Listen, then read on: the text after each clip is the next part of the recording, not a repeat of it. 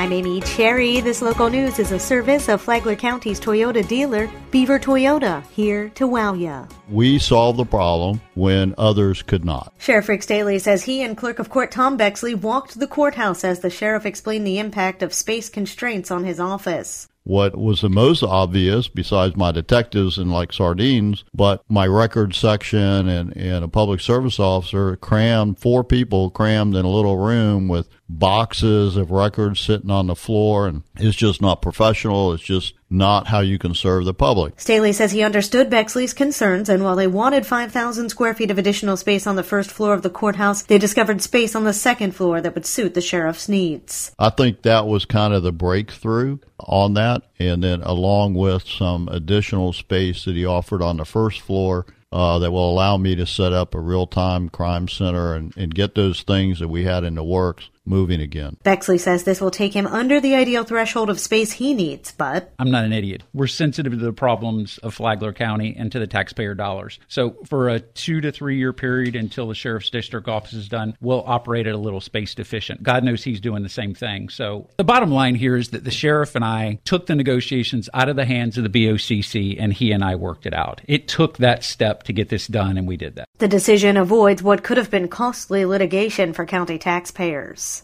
This portion of Flagler's Morning News brought to you by the Daytona Beach International Airport, Delta Airlines nonstop to Atlanta, and now nonstop service to New York City via American Airlines. A judge upholds the mental competency of a Flagler County murder suspect. Tony Magoo reports. Joseph Boba II, a 31-year-old Bunnell man, is accused of shooting a Flagler Beach store clerk, Haley Roman Rosado, a single mother of 6, back in February of 2013. On Friday, Boba walked into court looking like he'd been in a fight with swelling under both of his eyes and bruising on his face. Circuit Judge Terrence Perkins was in charge of the hearing about Nova's mental capacity, and he spotted that bruising and asked the accused what happened to his face. Boba said he had allergies, but one of his previous attorneys 2 years ago attributed it to a self-inflicted reconstructive medical procedure Boba performed on himself inside the Flagler County Jail. Boba's current lead attorney, Josh Mosley, used his client's appearance as a piece of his petition to convince Judge Perkins that Boba is too mentally unfit to stand trial. Judge Perkins deemed the defendant mentally competent. He showed the ability to testify effectively and relevantly in court here today. Perkins said, Boba remains jailed without bond at the Flagler County Detention Center. For Flagler's Morning News, I'm Tony Magoo. Flagler Beach lawmakers consider a preemptive strike against aggressive panhandling. Rich Petchke has the details. When the City Commission met this past week, the discussion of passing an anti-panhandling ordinance had strong opinions on both sides. Police say there have not been frequent reports of aggressive panhandling, just isolated incidents. So language in the proposed ordinance that says it is extremely disturbing and disruptive is not correct. State laws already cover aggressive behavior not restricted to panhandling, for which people can be arrested. The Flagler Beach ordinance provides for a first-time warning, then a $250 fine for the second violation. But in any case, a police officer has to see the incident occur in order to issue a ticket. Violators would not be taken into custody. For Flagler's Morning News, I'm Rich Petchke.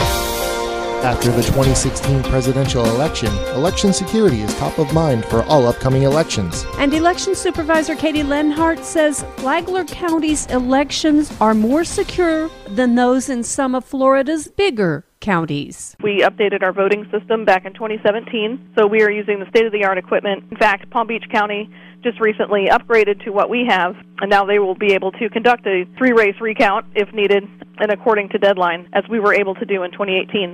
Lenhart said her office works closely with the Department of Homeland Security to make sure our elections are as safe and secure as they can be. You can hear the entire interview on the Free for All Friday podcast. You can find that at the Flagler Radio app. Download the Flagler Radio app today. Tomorrow, is there money for all the updates in the voting equipment and its security? From the WNZF Newsroom, I'm Deb Albertson. The Flagler County Sheriff's Office says the majority of juvenile offenders are getting back on the right path. Deputies say there's been a 96% compliance rate over the past year. That means just 13 of 351 juvenile offenders violated their probation. The Sheriff's Office offers a work ethics and training program that allows juvenile offenders to complete community service hours as well as a sports and mentoring program. all aimed at keeping them out of trouble. And now you're up to date on Flagler's Morning News. I'm Amy Cherry.